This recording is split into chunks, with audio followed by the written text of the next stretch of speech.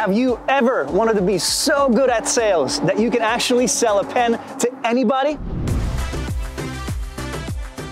Well, Susan today will teach us all the biggest secrets of sales. She took what was a horrible experience when she was buying a shed for herself and decided to start her own company, which is now one of the top shed dealers in the US. We have a little red Mini out here and we're giving it away. You're giving away a car? We're giving away a car. Can you maybe sell me this pen? Sure. When I became a shed dealer, I didn't know anything about the construction industry or how I was going to find a customer. We put together processes that work, and we're going to show you how you can do it too.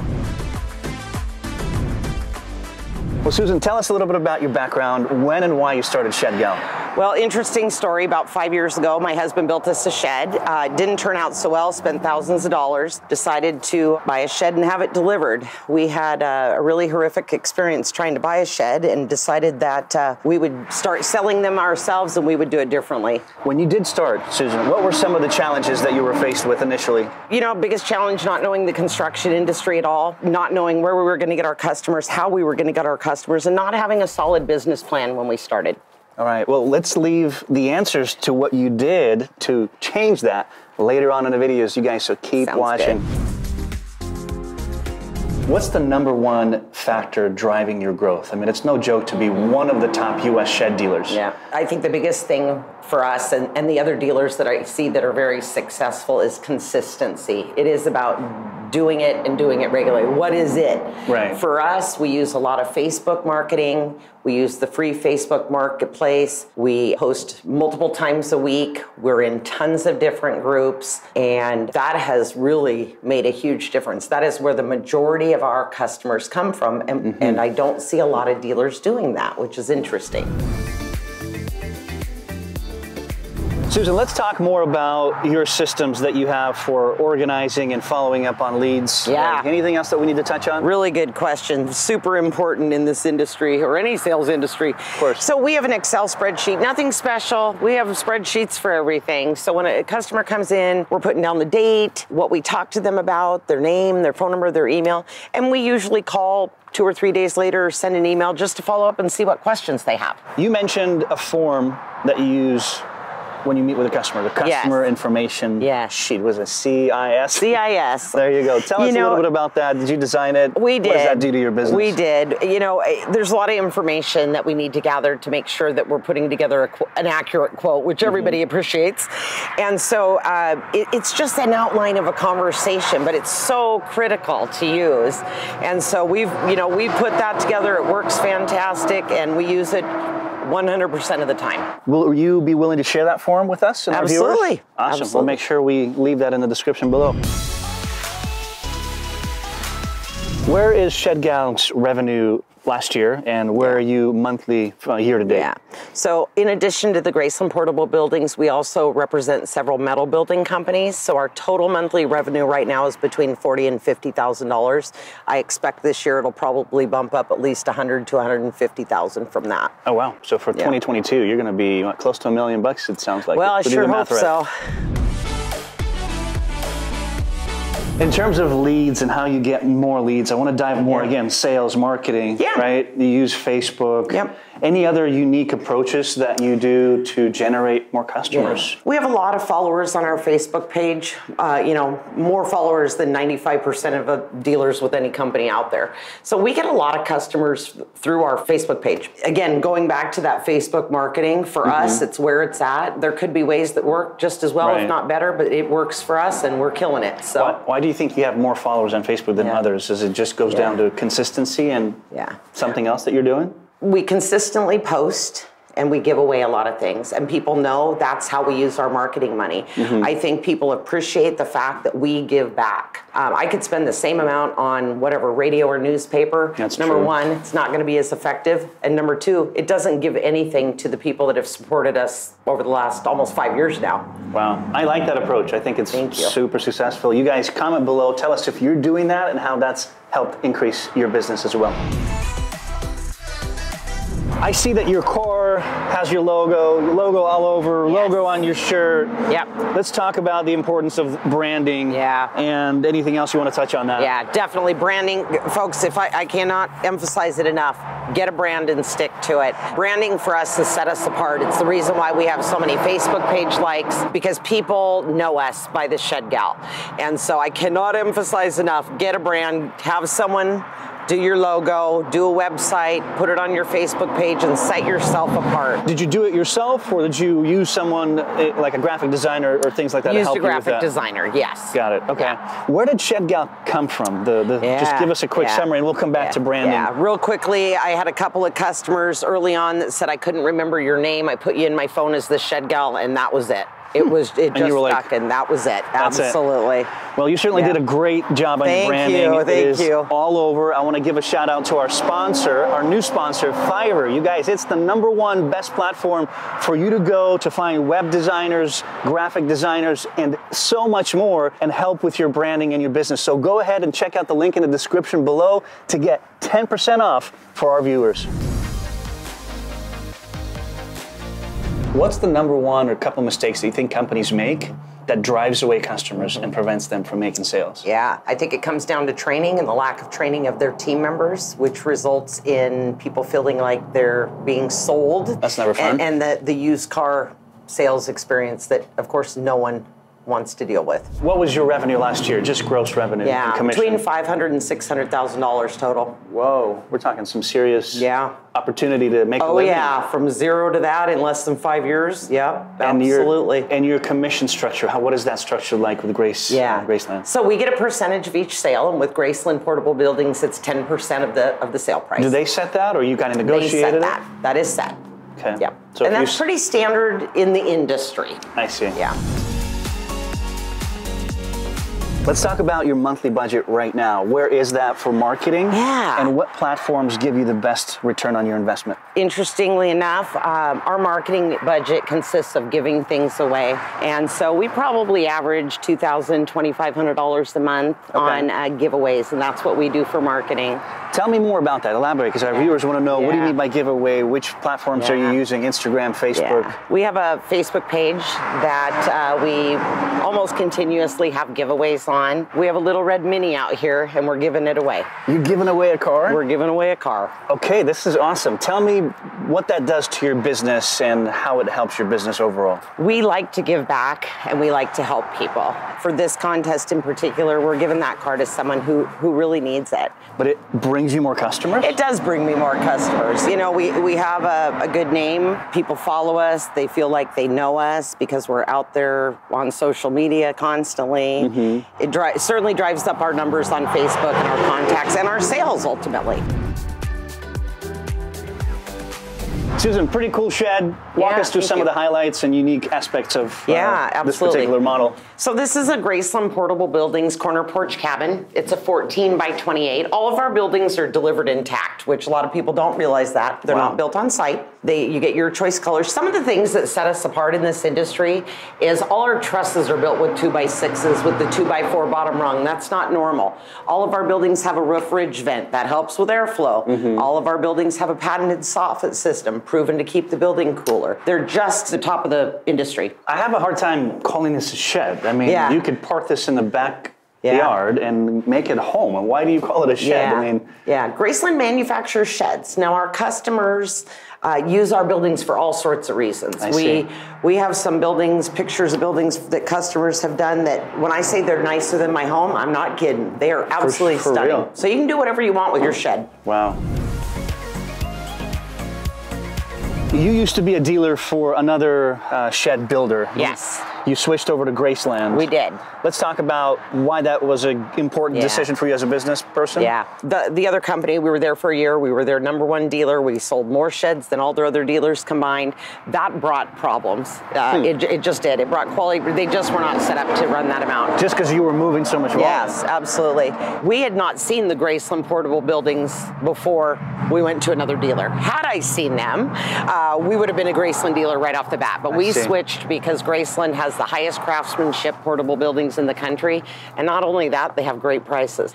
But when we switched, it wasn't about the price. It was about how they build their buildings and how they do business that made our decision super easy to come here. So the quality difference was pretty substantial. They all look the same when you drive by. You got to come in and see us. Our taglines, check out the rest and check out the best. We encourage customers to go look at other companies. We want you to get the most value for your money. That's awesome. That's a good way to run a business.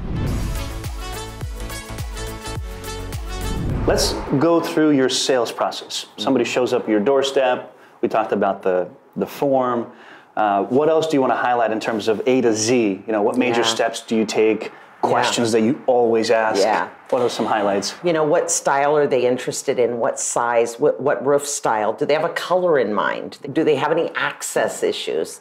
Those are things we ask each and every time to qualify to see if we're able to even help them. Right. So I order something. Yes. It doesn't exist. How long does it take for Graceland to produce it? And that varies greatly. COVID has wreaked havoc on the material supply chain, and any company that's selling a lot of buildings has a long lead time. It could be 12, 16, 20 weeks right now, but people are still buying. Sales skyrocketed when COVID started. So if I order now, I won't have my shed for a couple months at least. Yeah, exactly. I see. So well worth the wait. How much do you have on in queue right now for delivery? Oh gosh, do you remember? We have hundreds of buildings waiting. You know, that are in queue. Yeah, because you're between Washington and we're Arizona. in Washington and Arizona. The shed gal. Yeah.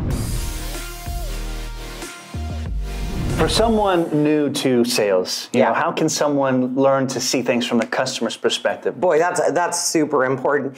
You have to be able to have empathy and put yourself in their shoes. In walking in their shoes, you know, people are spending a lot of money with us. We call around other dealers and other companies, and it's not about price checking. It's about seeing when they talk to you on the phone, how do they answer? Are they asking your name? Are they asking you any questions? Or are they just, you know, throwing up a price to you? And so we do a lot of training behind the scenes with our teams because we want them to treat people differently than what happened when I was trying to buy a shed. Do you use any particular schools, resources to train your staff? So we actually put together a 52-page Shed Gal training manual that's available. We've said to any other dealer out there with any company, I mean, we're happy to share it. That's kind of you. Note for you guys. Yeah. So we do a lot of team training where we just talk about, here's this experience. What could you do differently with that? Okay, this was said to you. How could we react differently? So we spend a lot more time with our team than most dealers do. What are the ingredients, key ingredients for a perfect customer service experience? I think taking the time to find out what a customer wants and needs is just, I can't emphasize how important that is. Number one. And following through with what you say you're going to do. Being accurate when you give them a price. Nobody likes a, oh, by the way. Nobody likes that. Oh, by the way, I messed up on my quote a little bit. Yeah, and following through, there are challenges, especially with COVID. You know, time frames have gotten a lot longer than we anticipated, but it was trying to communicate as much as we possibly can the information we have. When somebody joins your team, right, what's the first thing you teach them to say why or why not? Yeah. You know, there's so many things we go over, but part of it is asking the questions. How do we explain our buildings? You know, we explain them from bottom to top and then everything in between, but not just the lingo? Yeah, it's the lingo, but it's how does it benefit the customer? You know, why does it matter that it has a roof ridge vent? Nobody cares, but they sure care that it helps with airflow, right? Yeah, maybe they don't know why it's so it's there, education. It's teaching people, our team members, how to educate without being pushy. We emphasize the fact of how we will treat people and what is not allowed. And so we want customers to have the best experience possible, and we do that by hiring the right people to begin with and training them properly. And doing ongoing training. We want a customer to feel like we care because we actually do. Right. Whew, it is cold, but let's do Blitz. All right. I always love Blitz. What's your favorite business book? 7 Habits of Highly Effective People. What car do you drive? Well, here they are. What I mean, hard not to notice. Yeah. Was there any point in time when you thought of going back to what you did previously? Absolutely not. What's the one thing you can't start your day without except coffee? A plan. Just mapping out my day. And I know that things are going to change all day long, but I always have a plan of these are the things I need to get done, and these are the things that can wait till tomorrow if necessary. Awesome. The last one, when you're not running a business, what would we find you doing? Flying on an airplane, going to travel. Awesome. About review platforms, Yelp, Angie, how important is that for this business? Does it generate new leads, build a better brand awareness? I wouldn't know. We don't use any of them. You don't? Have you ever thought about it, or is there a reason you don't? No. We are so busy and continually expanding that we have not seen a need for it. I haven't found a benefit to growing our business with any of those platforms, so we just have said no. For somebody watching that's really just fascinated by sales, loves the idea of sheds and how simple it is there an opportunity for them to get going and do the same thing in their market, or is it completely tapped out? Oh no, it's there, especially in the West Coast. It is not. It's in its infancy. I would encourage anyone who is interested in this business to call me, contact Graceland, contact another carrier, another company. I mean, we could have 20 more shed dealers in Snohomish County and we'd still all be selling a ton of sheds. Wow. I encourage it. It is a great opportunity to get into, especially right now. I want to put you on the spot, and since we're talking about sales and techniques, can you maybe sell me this pen? Sure. Just want to see what you would say and how you would go about it. Yeah, Paul, when you came in today, you mentioned you needed a pen. Correct. Yeah. Do you need just one pen, or do you need 500 pens, or somewhere in between? I'd prefer to have more than just one. Okay. I go through them pretty quickly. Okay. Do you like blue or black ink? I prefer blue. That's just my preference, my favorite color. Do you like this type with this type of lid? No. Okay. No. So we're gonna go through the catalog and we're gonna look at different designs for you. Do you need a logo on it? I would love that. Perfect. Yeah, yes. Possibly your name and phone number? Correct. Okay. How soon As do a you real need estate them? agent, that's important. Oh yes. How soon do you need them? Oh, they are gonna be for your real estate business. Correct. This is not personal use. No. I should have asked you that. Yeah. So how soon do you need them?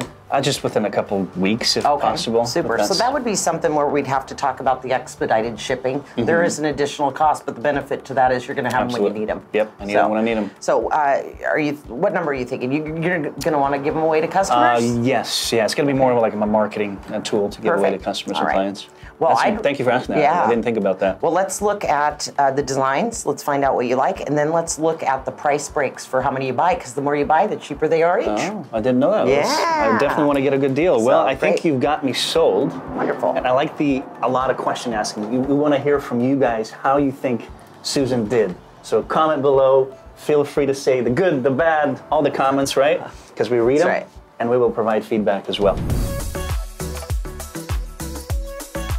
Who is your target audience, and how does that change the way you market, the way you sell? Age doesn't matter in this business, so we don't target a certain age. But what we do target is typically homeowners or someone who maybe even rents that has a short-term storage need, because we can take care of that too.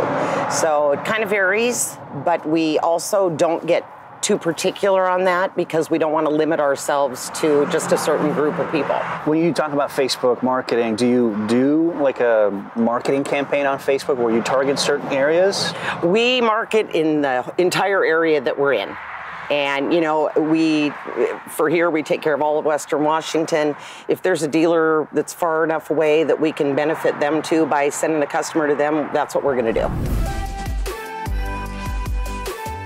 What is the right personality type for a salesperson, if that's even right? I mean, what's a good trait for a salesperson? It may be cliche, but I think service, wanting to serve the customer, caring, friendly personality.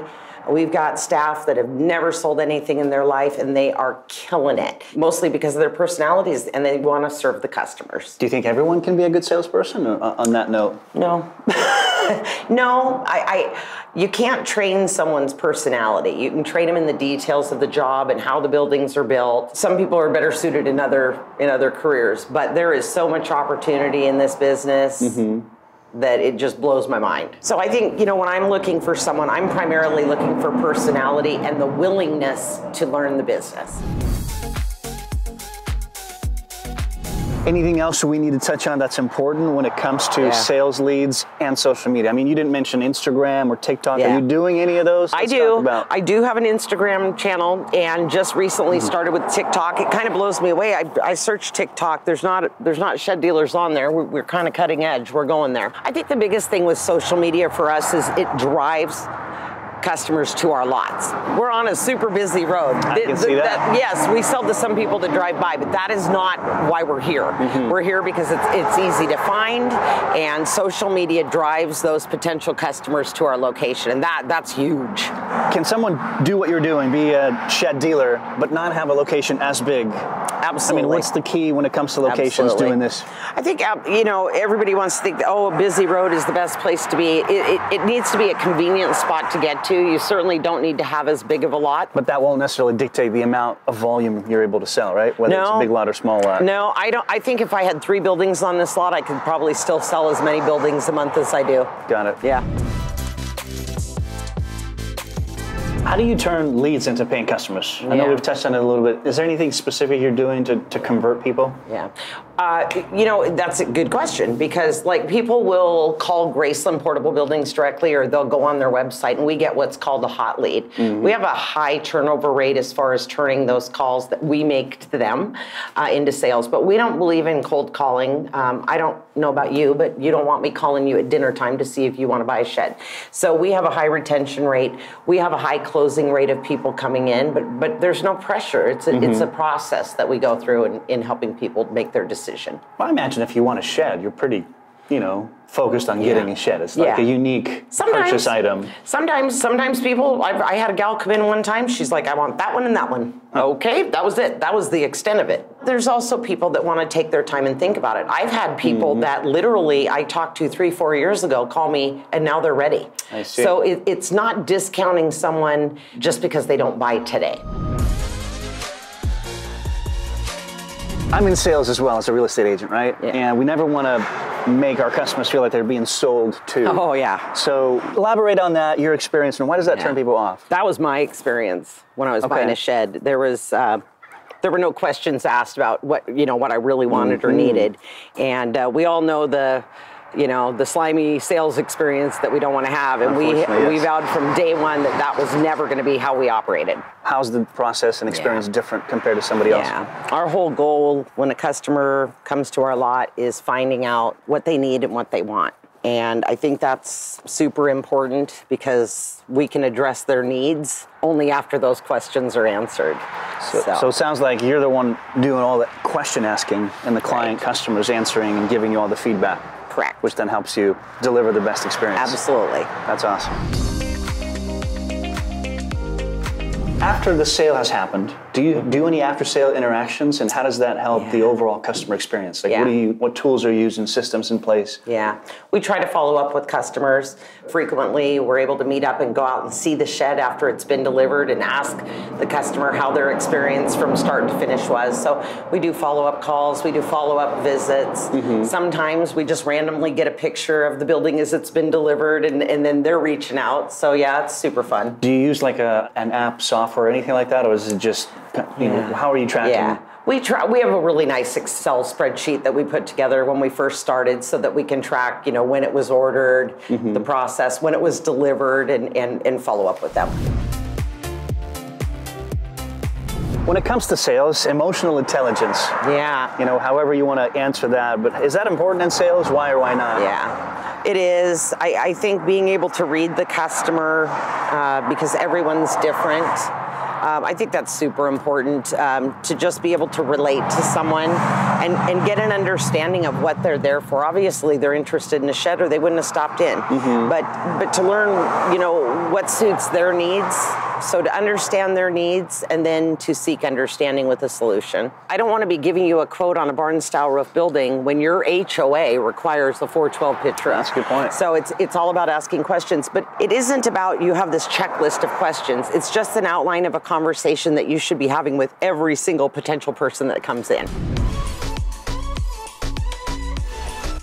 How do you build customer loyalty through sales? Yeah. How do you build that customer relationship for the long haul, for you particularly? You know, we get a lot of referrals in the shed industry, and no one is perfect. You know, the fact is you cannot please 100% of the people out there, but we work really hard to let people know we care, and we are here to help them. Have you had a bad experience that as a business person you learned from it and kind of ended it with a good note, or is there anything that comes to mind that you can share? How you turned something bad into good, you know, not happy customer became happy. You know, not going into specifics, but I think it's one of those things where there are sometimes that there are people that just cannot be pleased no matter what you do. But that's not the norm. That's a very, very small percentage. And knowing that most people, you know, they want a good product and they want you to do what you say you're going to do, and that's what we do. Do we fail at times? Absolutely. We are human beings, but we try our best to make sure that everybody's satisfied. Email list. Yeah. Every business we interview, some use one, others don't. What is it like for you? You know, we don't. And here's the reason why. I get so many marketing emails every single day, and most of them I just delete. It's just something I just don't feel like adding to a customer's pile. If we have their email, they know who we are and where we are. Is there anything else you can share in terms of unique, unconventional sales techniques that you use? Well, our system of the customer information sheet and asking the appropriate questions is unique. And you know, you call around 10 dealers, they're not going to do it. They're winging it because they don't know any differently. So we put together a process that works, and when we find a better way, we'll change it. But until then, we're going to keep doing the same thing. That's awesome. Yeah, we call it the CIS, so you guys need to check it out. We'll make sure we leave the link in the description below.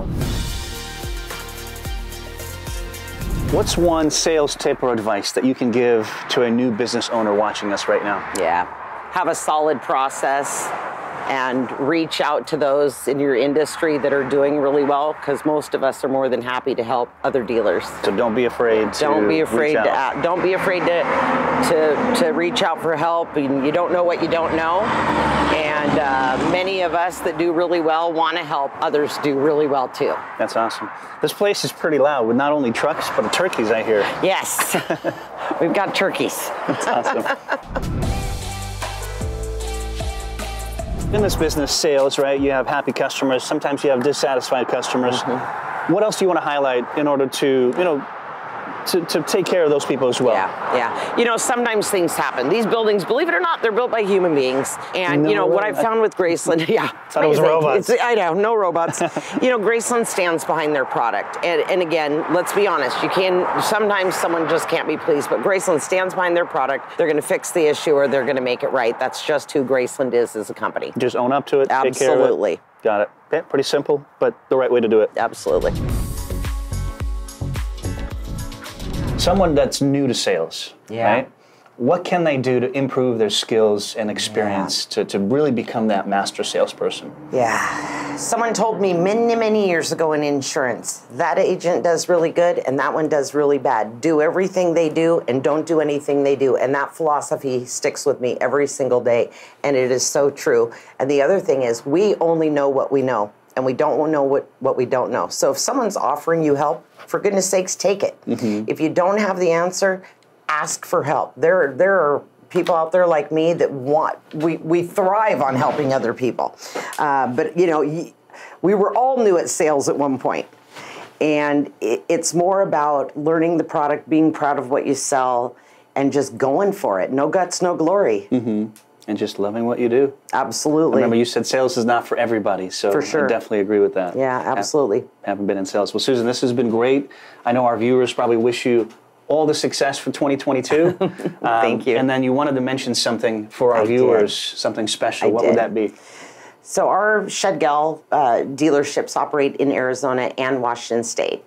If you come to me and you buy a Graceland Portable Building, I'm going to give you 5% off through the end of 2022. Wow. So that's any of the Shed Gal dealerships, and that's a heck of a deal. So let's make sure that you mention the code. We can say UpFlip Shed Gal. Absolutely, UpFlip Shed Gal. There you go. You guys take advantage, 5% off on something that's 10 to 15 grand. That's a pretty good savings in my opinion. Thank you, Susan. This has been great. Yeah, thank you. My pleasure. I hope you guys enjoyed this episode with Susan, the owner of Shed Gal. What an incredible story, interesting industry. take all the advice, execute on it. Make sure you check out our sponsor, Fiverr, and their discount. Her discount of 5%. Take advantage of that. We appreciate you guys for watching. Take a second to like, subscribe, and hit that bell so that you don't miss any of our episodes. Thank you for watching.